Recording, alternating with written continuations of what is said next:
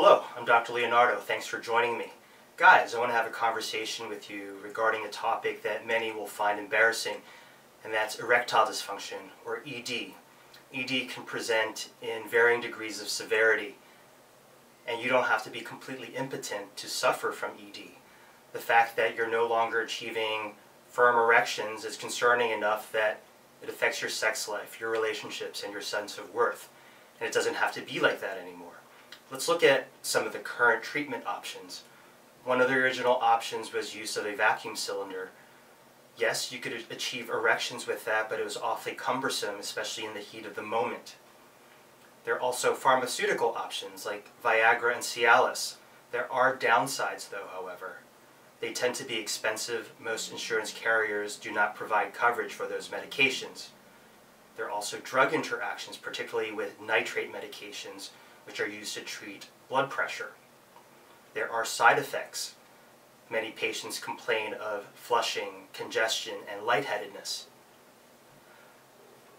Let's look at the non-pharmaceutical option, surgery.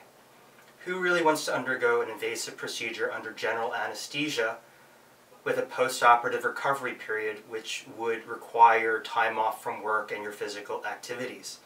It doesn't have to be like that anymore. There's been a treatment option available the last 2 years that has worked effectively, and this is the Priapus shot, or the P shot, which was invented by Dr. Charles Runnels, who I had the pleasure of training with. The P shot was developed from PRP treatment, platelet-rich plasma treatment. This entails withdrawing blood from a patient, spinning it out, centrifuging, and super concentrating the platelets, growth factors, and other chemical signalers, harvesting these components and injecting them into various tissue. I've had success with this treatment in my chronic pain management career. I've helped repair various injuries to muscles, ligaments, tendons, and cartilage, and now this therapy can be applied to erectile dysfunction. It's about a 45-minute office procedure.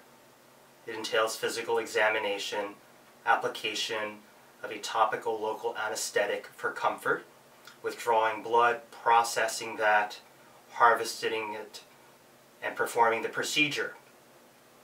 There's also a 10 to 15-minute post-procedure period, but afterwards you're free to go home, resume your regular activities. You can go to the gym.